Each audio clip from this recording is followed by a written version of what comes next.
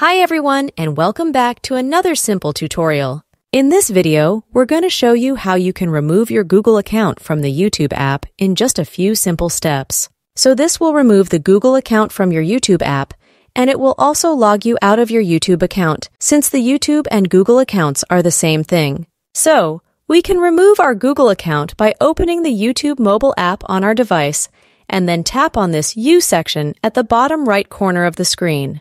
You're going to see the history section, your playlists, and all that other stuff. But you want to click on this Switch Accounts option right here, and that's going to open another page in the YouTube app where you can see all of the different Google accounts which you have in your YouTube application.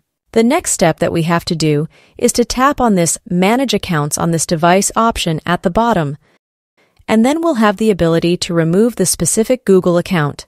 Just tap on this Remove from this device option, and we'll get a little pop-up message that this Google account will be removed from YouTube, but it will also be removed from other Google apps on this device. That includes your Gmail app, Google Photos, or other similar Google apps that you have. So if you remove the account from YouTube, it will be removed from other apps as well, so keep that in mind. But if you don't care about other apps, you can easily remove it. Now you'll be logged out from your YouTube account that you used with the Google account, which we had just removed. If you need more similar YouTube tutorial videos, then check out the playlist from the description of this video, and I'll see you in the next one.